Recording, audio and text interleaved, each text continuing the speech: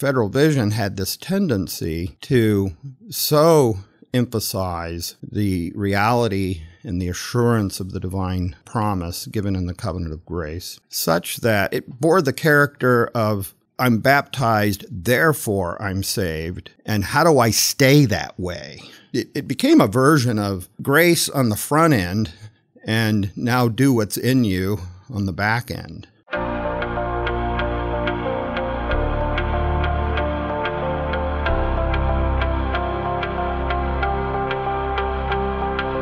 Welcome to Mid-America Reformed Seminary's Roundtable Podcast, a broadcast where the faculty of Mid-America discuss everything from Reformed theology, cultural issues, and all things seminary. This is episode 91, and I'm your host, Jared Luchabor. Thank you for tuning in.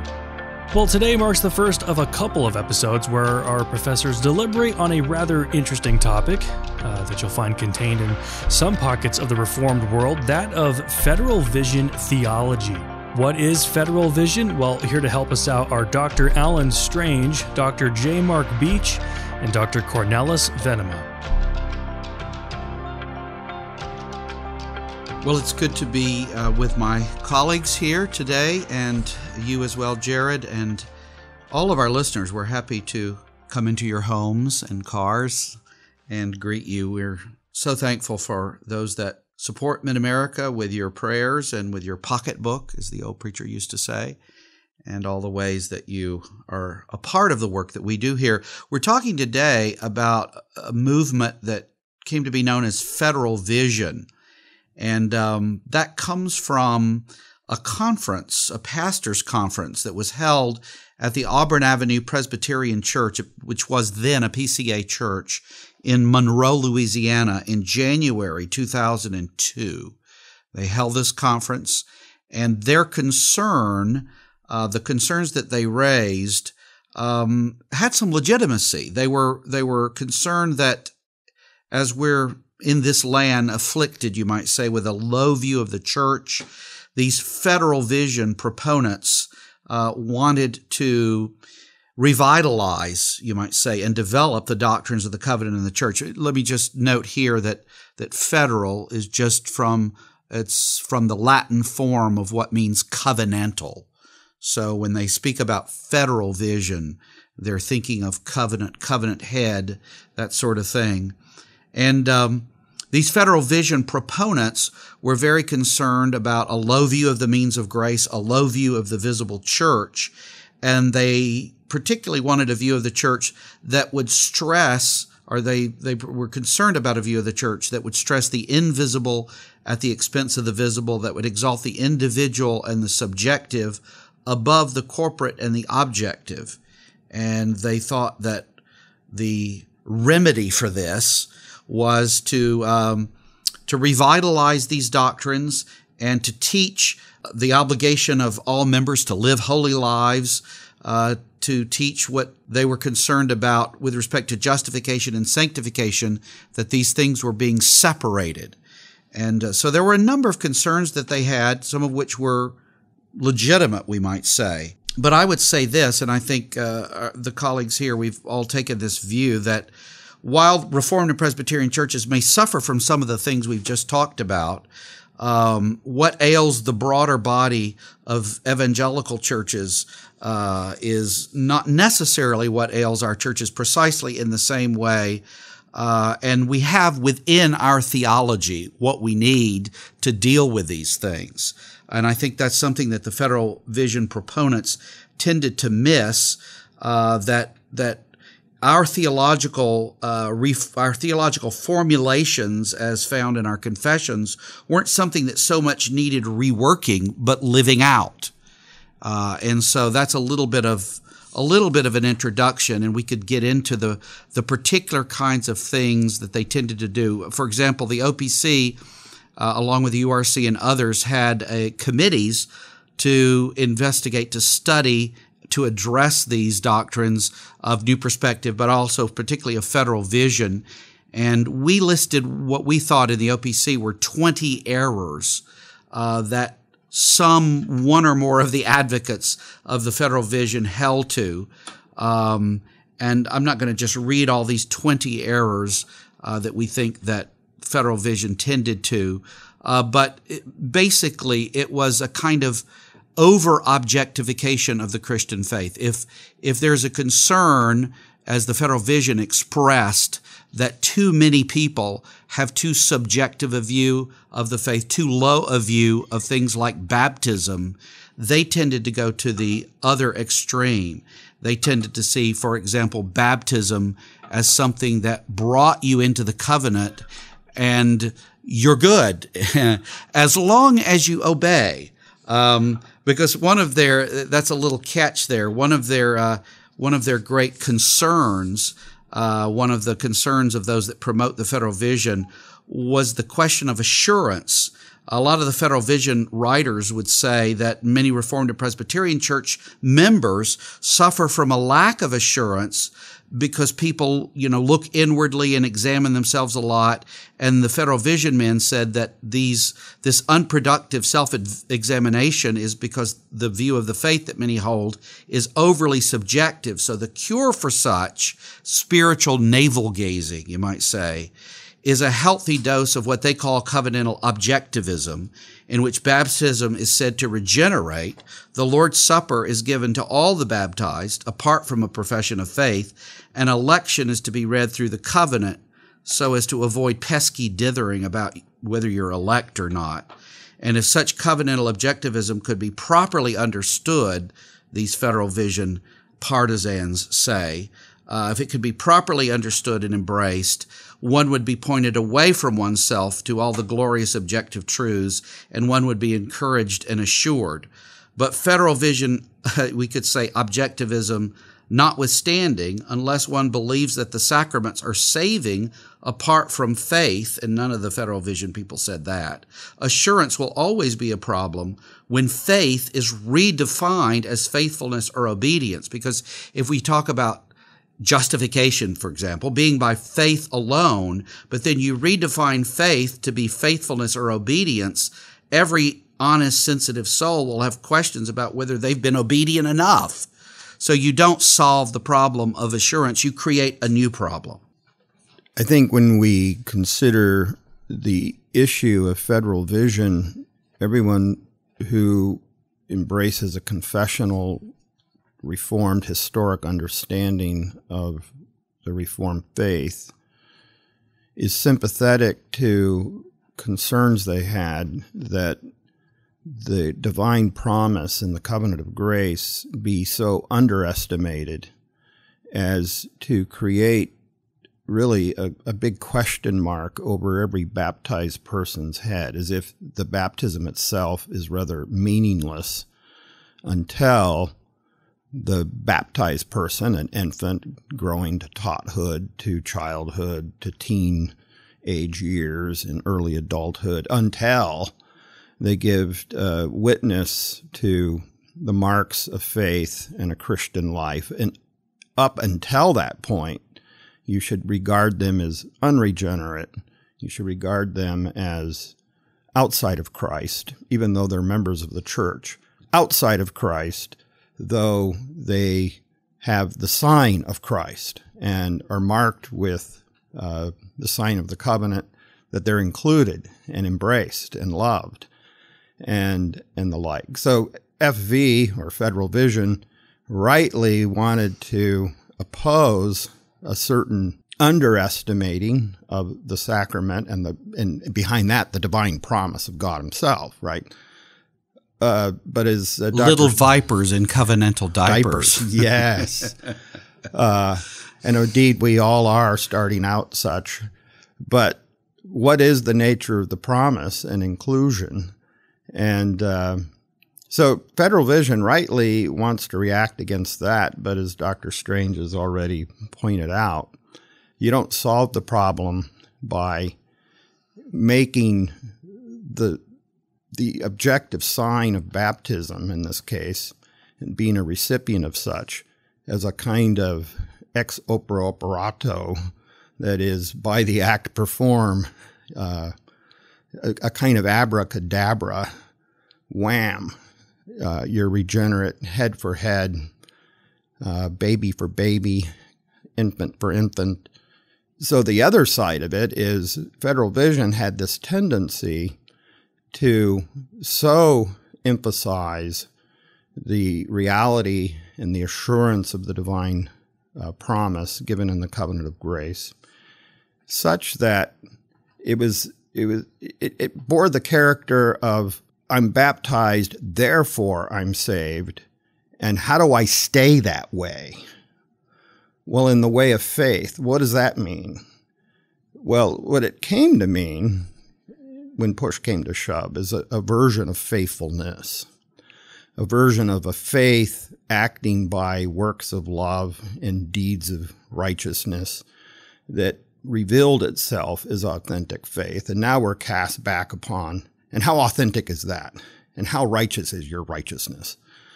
So they actually, it became a version of grace on the front end, and now do what's in you on the back end. And that created, as Dr. Strange already pointed out, a number of problems trying to solve an assurance question in one area. It came back, a lack of assurance comes back to us through the back door, so to speak. Well, one of the problems with the Federal Vision is you have a whole variety of writers. They're all associated and they're sharing some common themes, but some of them are a little more careful than others. And it's difficult to sort it all out. To go back to Alan's early comment about the meaning of the term federal, one of their big claims is that the historic position of many Reformed theologians was really inconsistent on a number of points with a fully developed covenantal view. We haven't talked about this yet, but one of the elements of the Federal Vision position was the claim that because you're baptized, you've received sacramentally a confirmation of the promise that God makes to those with whom he covenants. You're in Christ, and you have all of the benefit savingly of union with Christ. And you know yourself to be elect and participant in all of what becomes yours through union with Christ. Well, on that basis, they argued, for example, many of the advocates of Federal Vision for the admission of all children so soon as they are baptized by virtue of their baptism, by virtue of their being in Christ, by virtue of their participation in Christ, their being saved. It follows. So they felt that they were being more consequent, consistent in articulating what Reformed theology historically has affirmed regarding the status of children. The problem is, again, that their zeal to formulate the doctrine of the covenant in a more consistent fashion led them to make errors regarding the necessity of faith with respect to those who are admitted to the table. You come and are nourished at that table, but you come actively and receive Christ sacramentally with the mouth of faith, to use the language of the Belgic Confession. And historically, Reformed churches have not been inconsequent about children and their reception at the table of the Lord. They just understood that the response required for those who are baptized is to embrace the promise by faith. And doing so, professing one's faith, you are received at the table. But it's an illustration of what has already been mentioned by Mark and Alan. By insisting and sort of collapsing everything, including election, and making bold claims about all persons baptized objectively in Christ, participating in and receiving all the benefits of that. At the same time, then you begin on the back end, to use Mark's language, to accent the obligations of the covenant. And one of the presenting and perhaps most significant errors in Federal Vision teaching is with respect to the doctrine of justification. Justification is merely the forgiveness of your sins. It reinstates you into a relationship with God, but now you're under the obligation of living accordingly. And so the instrument of justification became not faith as an act which receives, which is receptive, passive, recognizing and acknowledging that Christ alone is our righteousness. It very much emphasized the act of faith as an act of an obedient faith. Sometimes even the language was used of not faith as instrument, faith alone, but faithfulness, or the obedience of faith, or a penitent faith. And so, oddly enough, the irony is you try to solve a pastoral problem, give people assurance, go to your baptism. You know who you are by virtue of your having been baptized.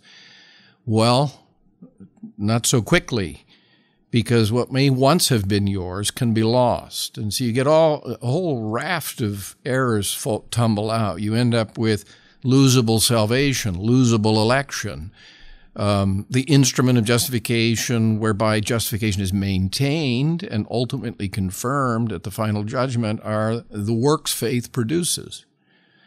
And that's where I think in most Reformed churches that responded to the federal vision, that was the core issue. I mean, there are a lot of issues, including the one concerning the receiving of children at the Lord's table, the question of communion. But it was really justification that was the core issue in conflict, and it was the corruption of that particular teaching that really produced a kind of formulation that, though robust in its affirmations about the confidence we may have that we're in Christ, ended up with, is yours a true and living faith? Have you been obedient enough? Have you maintained your justification? Are you at risk of, through apostasy, losing what was once yours? And so all, the points even of the canons of Dort regarding the preservation of the saints and the like begin to be compromised. Yes. I mean, if everything's yours and you are actually, because you're baptized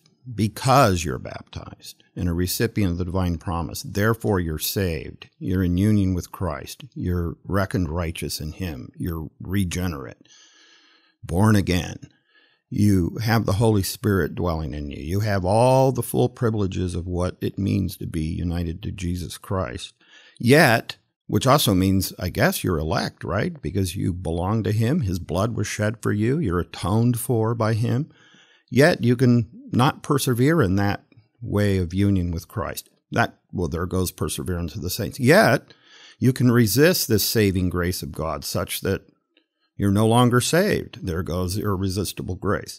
Yet the atoning work of Christ for you on your behalf to reckon you righteous and your sins forgiven, but that can be undone. There goes the effectual atonement of Christ. Yet, I mean, all the points of Dort tumble, and the supposed assurance that they're seeking to give people, that clearly falls. That falls too. So, rightly wanting to oppose a kind of underestimation of the divine promise and the sacraments that go with it, to overinflate the sacraments to do something they can't do, is an error as well, and a serious one, and that's why it's been opposed by confessing Reformed churches. Well, and one of the those 20 points, you men have just mentioned a lot of those 20 points almost as they're here, and point 20 sort of speaks in a broad way, saying ecclesiology that eclipses and swallows up soteriology, which of course is a problem with the Roman Catholic Church, and there's that tendency in that direction. And let me just say, I think Dr. Beach is going to mention some things we've written here, but what I'm quoting from is an article that I wrote that's published in the OPC magazine New Horizons back in February 2007. It might be something handy. You can get it online. The issue is called Getting the Gospel Right, and Dr. Venema has the lead article by that title, and David Van Drunen has an article titled Justification, What the Debate is All About, and Richard Gaffin has an article, Justified Now and Forever, sort of to what Mark Beach was just talking about. And then I have this article, Understanding the Federal Vision, where we just try to lay it out in a basic, simple way. But the whole project, the Federal Vision project, let's revive the covenant and the church, one of the things we note in these 20 points is that their version of reviving the covenant is a monocovenantalism that sees one covenant that originates in the intertrinitarian fellowship. There are problems right there. But man is invited into this, and they flatten the concept of the covenant, and they deny the distinction between the covenant of works and the covenant of grace.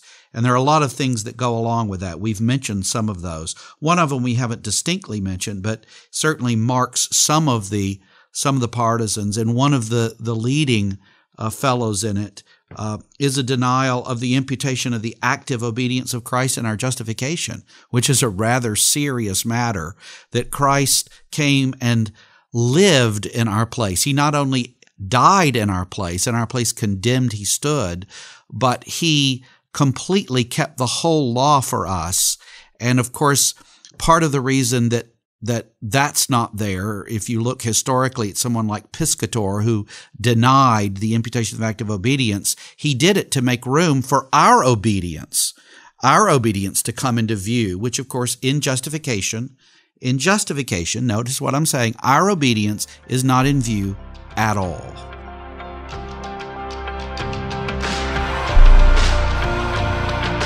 Now that we know what federal vision is, what is the appropriate response to it?